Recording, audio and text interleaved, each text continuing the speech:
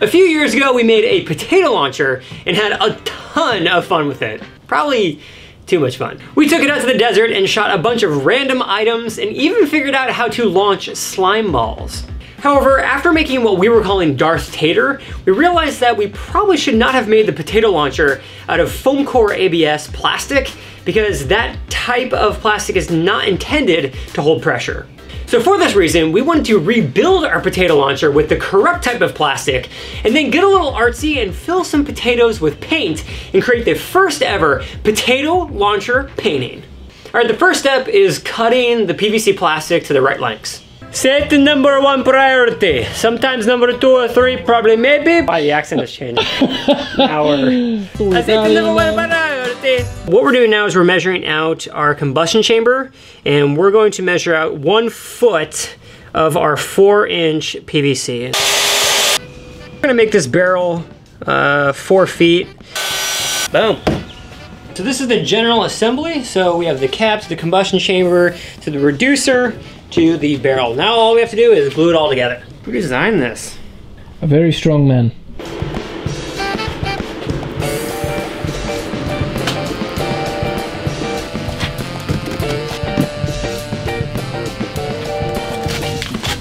That is in there.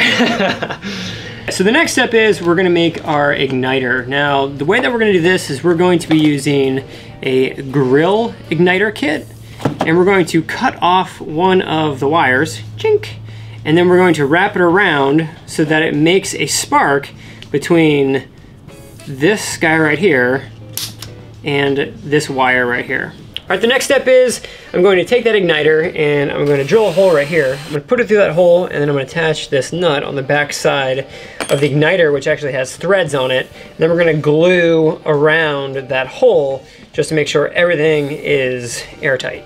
All right, so while we're letting our potato cannon dry, we have to let that thing dry for 24 hours so all the glue sets. We're going to paint our canvas, and we're just going to paint it white so that we have a cool canvas that we can see the splatter paint of the potato. So we've let it dry and things have firmed up quite a bit.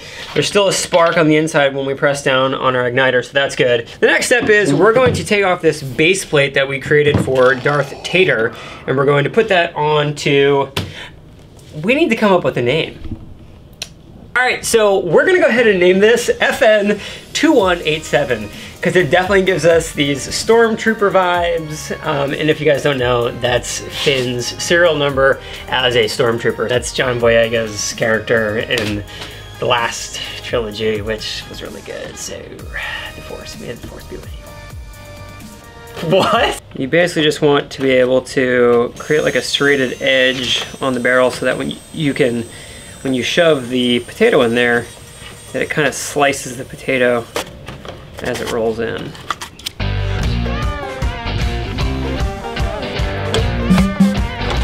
I'm gonna give it a test, and we're actually gonna run our vacuum cleaner at the same time, so that it kind of like masks the sound, because from what I recall, it's pretty loud, but depending on what happens, we might just go out to the desert to finish this. Home! Dude, right through. Oh my gosh. Oh my gosh. Wow. FN2187 is really powerful and also really loud. And so for that reason, we're gonna go out to the desert to finish this video because I don't want the neighborhood to think that we're like under attack. Also, it'll give us more space to actually have more like freedom to put the painting further away or maybe a little bit closer depending on how powerful the potato smashes up against the canvas. I basically just don't want to break the canvas. And so we're gonna build a couple extra items in order to sort of harness the power of our new potato launcher. And then we're gonna head out to the desert and do our painting out there. All right, so we're gonna fill out the potatoes now. And I've selected pretty much primary colors for this painting. It's gonna be windy through this process. Audio-wise, it's gonna be like this. Wow, that was gross. Because it's windy. All right, let's do it.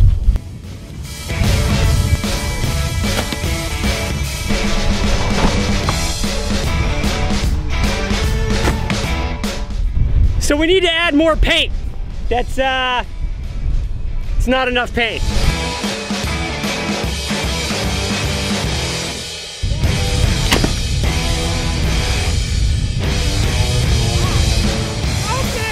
Oh my god, dude!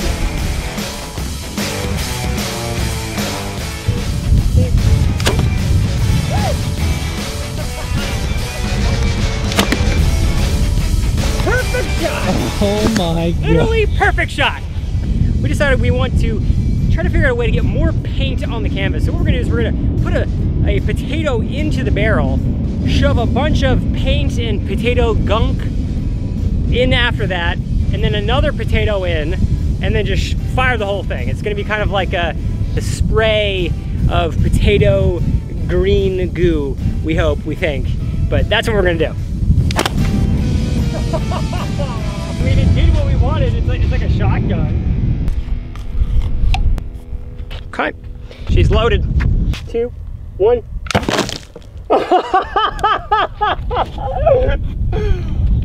What just happened? It like puked. Good lord. We've been loading it up with paint so that we could get just more paint on the canvas in general. And we just put a ton in there and tried to cap it off. And what we've learned is that if there's no pressure, it doesn't really shoot the paint. It kind of just like slow vomits, which is kind of what just happened. I mean, it barely made it, but it looks really cool. Oh my yeah! That is awesome!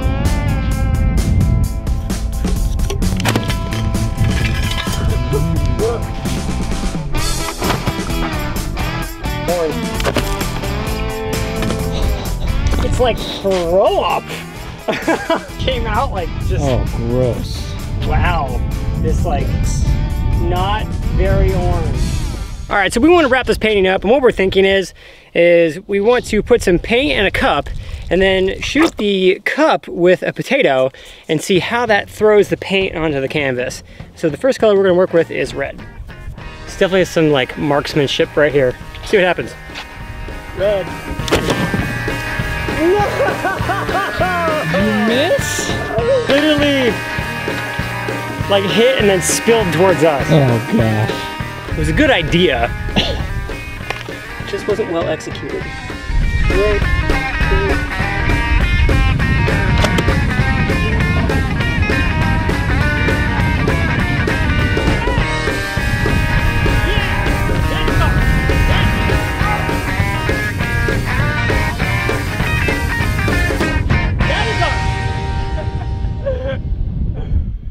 We made a new potato launcher, we filled potatoes with paint, and then we fired them at this canvas and created a really cool looking piece of art. If you guys like this video, make sure to give us a thumbs up in the comment section below. Let me know, what would you name this thing? If you haven't yet, hit that subscribe button, and I'll see you really soon.